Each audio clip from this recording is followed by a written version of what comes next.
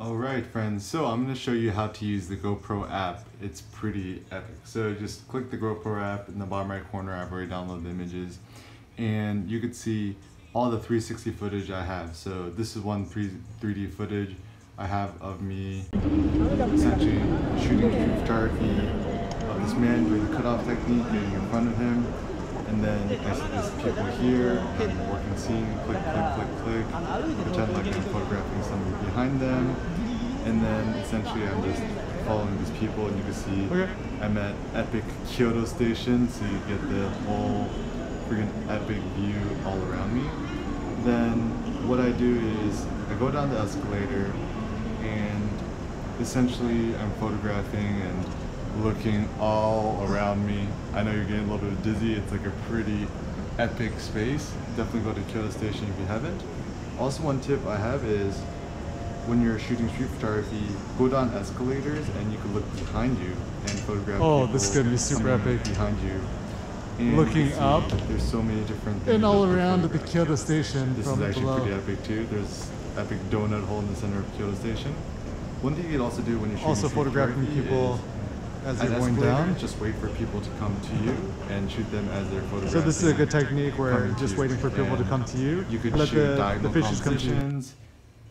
And yeah, so we saw that video. And the cool thing what you could do with this GoPro Overcapture is on the bottom there's that record button. So essentially I could record a two-dimensional video based on the footage I've already captured. So I can start pushing this button here.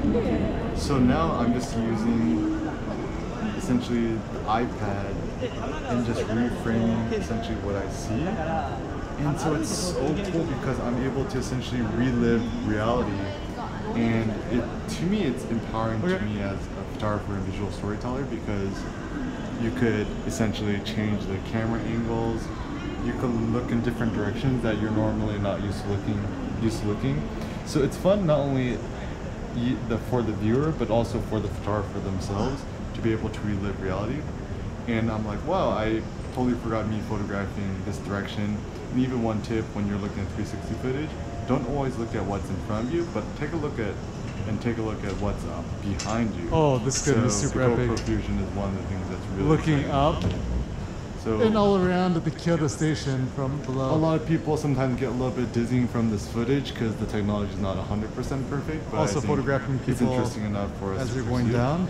And you can see the perspective that I get when I'm shooting. So this is a good technique and where just waiting for people to come to you. Let the fishes come to you. It's also a good way to share your experiences. So I have that footage in the bottom right corner.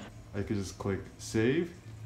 And essentially what's starting to do is downloading it as a flat two-dimensional video to keep it on my iPad. And this is also another pro tip, is that if you get a GoPro Fusion, I actually recommend not using your laptop to process the files, because the laptop with the Fusion Studio software is extremely slow. Rather use your iPad. The iPad Pro, the newest version, is actually really fast, even faster than the 2017 MacBook Pro that I have with the touch bar.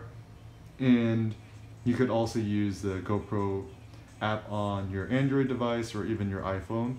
And essentially what you just do is, this is going to take a while, so you let the file download to your iPad, and then you could directly share it to YouTube or sync it via Dropbox.